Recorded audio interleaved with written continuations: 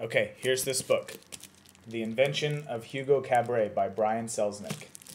And I'm pretty sure nothing I could say could really do this book justice. It's unlike any other book I've ever read. It's got some of the most incredible artwork I've seen in a young adult novel. But the illustrations don't complement the text, they actually take place of text and move the story forward. But despite this graphic element, it's definitely not a graphic novel.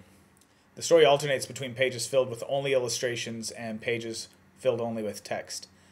It's almost like watching a silent movie and reading title cards, if that even means anything to you. Really, reading this book is a completely unique experience. I think you'll love it. Now I know what you're thinking.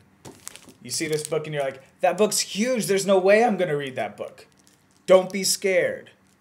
It actually moves very quickly. There are several long passages with pages only filled with illustrations. Check this out.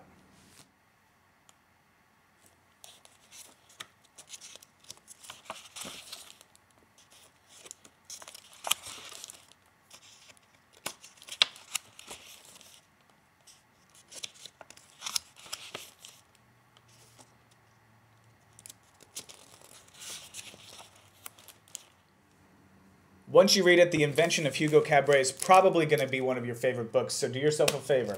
Read it.